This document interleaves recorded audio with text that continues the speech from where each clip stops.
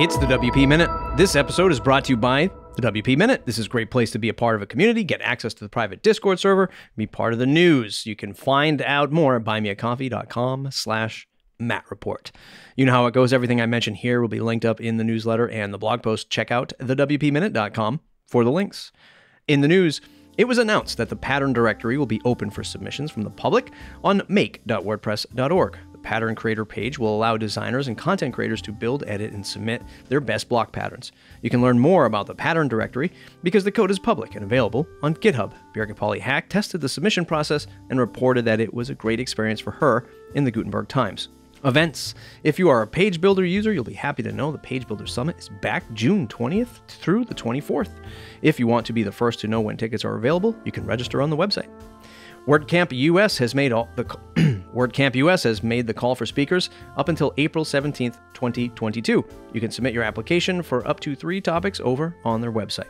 From our contributors and producers, the 2022 acquisitions keep happening as predicted.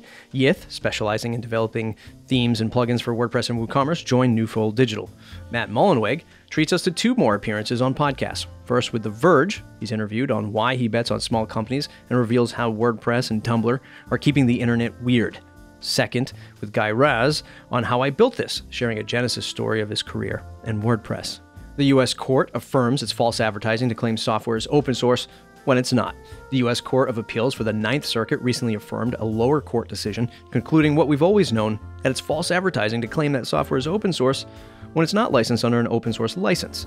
Neo4j Inc. had been through several releases of its software and several license choices along the way, ending with what the court called the Sweden software license because the licensor was Swedish, subsidiary of the plaintiff.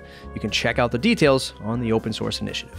And listen to Spencer Foreman's latest take on why multi-language is critical for your WordPress business on our episode right here on the WP Minute. Check your podcast players. Next up, Joe Casabona and the Creator Clock Minute.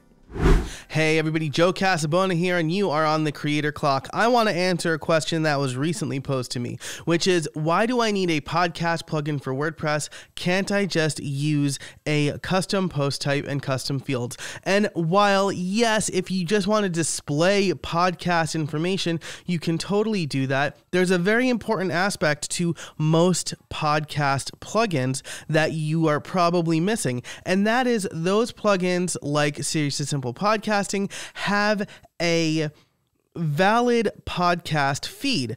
RSS feeds for podcasting apps need to include a little bit of extra information, need to be formatted a certain way, and podcast plugins take the time and effort to make sure the RSS feed is sent in that way. So while you can use a custom post type if you just want to post audio content, if you want to have a podcast, you need the podcast plugin. That's it for the Creator Clock. Thanks so much for listening. I'm Joe Casabona. If you want to learn more about me, you can head over to casabona.org or continue the conversation over on Twitter at jcasabona.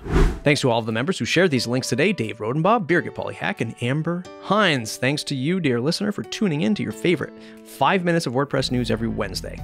Buy us a digital coffee for as little as $5, or better yet, join our community of WordPress newsies, get access to our Discord server, private podcast, behind the scenes on how the news is made, and get your voice heard on the podcast. Join us for $79 for the year to support the show and become a producer at buymeacoffee.com/MattReport. That's it for today's episode. If you enjoyed it, please share it wherever you do social media. Jump on the mailing list at thewpminute.com.